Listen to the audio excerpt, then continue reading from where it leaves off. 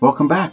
We're going to cover duration, how to change the display time of the content in your videos. And right now in Final Cut Pro, I've already dropped 2 photos or slides into the project timeline.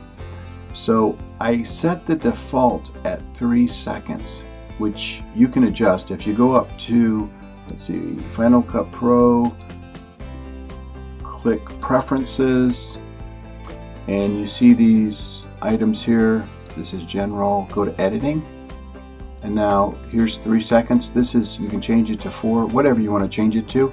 And then when you drop in photos, it'll automatically be this default. So I think 3 or 4 seconds is good. That's what I use. Alright, so let's say you want to change the duration on this. We've selected an image.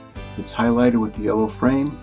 We're going to right click on it, change duration, and then type in, let's say, 15 seconds. 1500 is 15 seconds. Hit return, and now this is 15 seconds. You can see the duration right here. Another way to change the duration is just to put your cursor right on the edge, and you can see that it changes to a bracket and 2 arrows, and just simply drag your photo back and forth like that.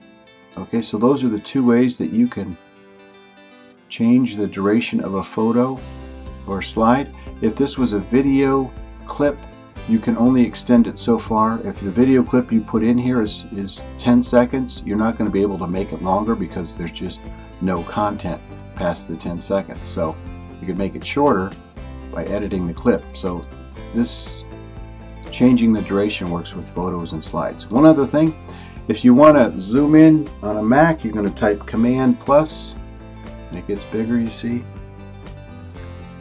If we want to zoom out, it's Command minus.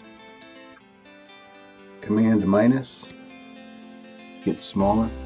If you're on a Windows machine, it's Control plus or Control minus. Those are the ways to zoom in and zoom out on the keyboard. I hope this was helpful. I hope it helped improve your Final Cut Pro skills. And the next video is going to be on cropping, how to put movement into your photos. I hope you like this. Hit the subscribe button, and we'll see you at the next video.